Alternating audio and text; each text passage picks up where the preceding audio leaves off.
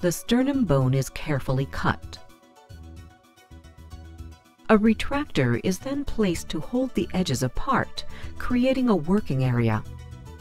The protective sac that surrounds the heart, called the pericardium, is opened. The surgeon inspects the heart and identifies the vessels to be bypassed. The intended grafts are stitched into place as needed to complete the necessary bypasses. Blood flow through the grafts is checked. The pericardium is positioned back over the heart. Flexible drains are placed, and the sternum is closed and supported with wire or small plates and screws. The remaining tissue layers are brought together, the skin is closed, and a dressing is placed.